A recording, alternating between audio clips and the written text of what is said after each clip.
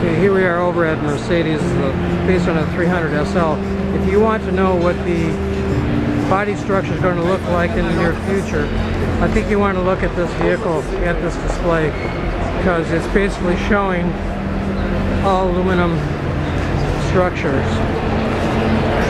It's a combination. You see here the segments right here. I'm not sure whether these are magnesium or aluminum, but those are castings welded to extruded frame structures.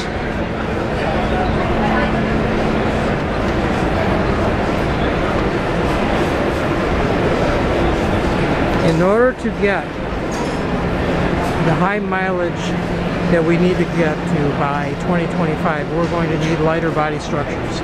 Safe, but lighter body structures. And what you have right here is a classic example of that. Last time I saw something this good, there's that zone right there. That's where the B-pillar is, a very important area for strength, safety in the vehicle.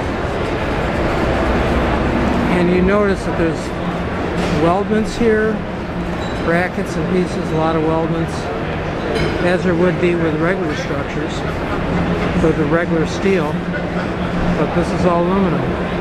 And we need to do this in order to get to 54.5 miles per gallon by 2025. I talked to a Ford engineer and I asked him what is the next area to go to, and I mentioned different engine technologies, electrification, but he highly hinted at basically getting the weight out of the vehicle, and I tend to agree with him on that. Frank Sherosky from North American International Auto Show.